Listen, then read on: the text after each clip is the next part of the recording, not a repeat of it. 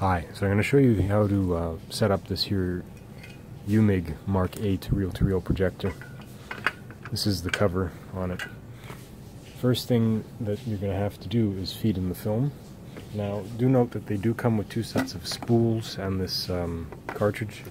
So you raise the little, or lower the little tab here, and then you can insert or remove these spools for whichever size film you're using.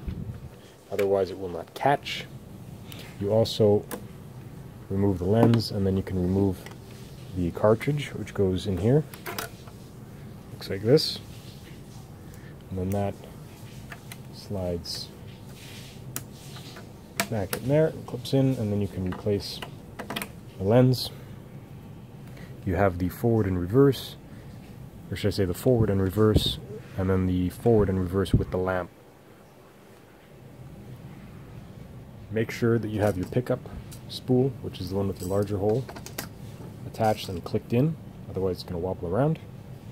The power's on the cord on this one, so we can turn the whole thing on. You can see nothing's moving because we have it on off.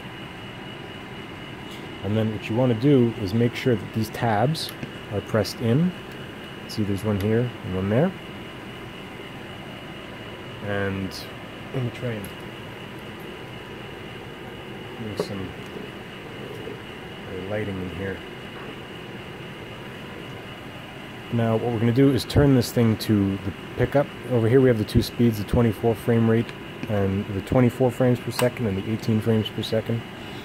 So the bulb is in here, and then this is just the shield that we can, whoops, when we turn it on, you can see that the shield raises and lowers. That's kind of like a pause for if you want to pause on a frame and not burn the film.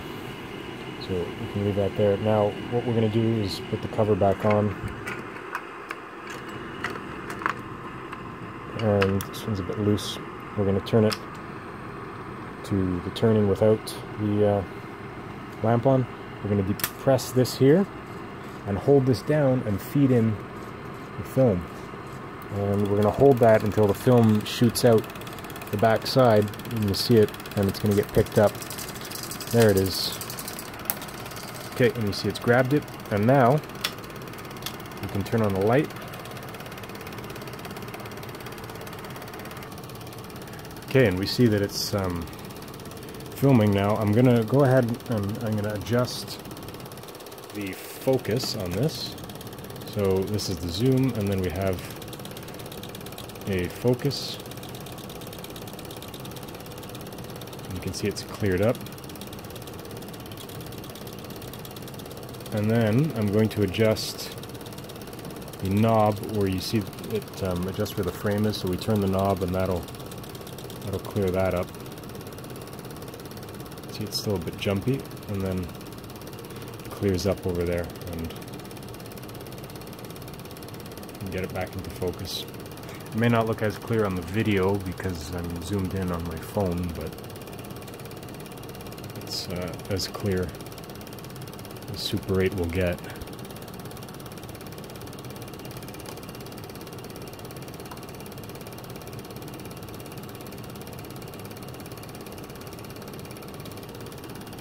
There we go. So now I'm going to turn back to the machine and show you what I did.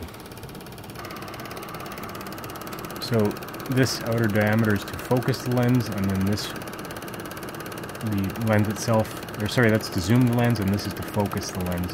Then here you have this button, or this knob here, that controls where that line shows up on the screen, or where the frame is.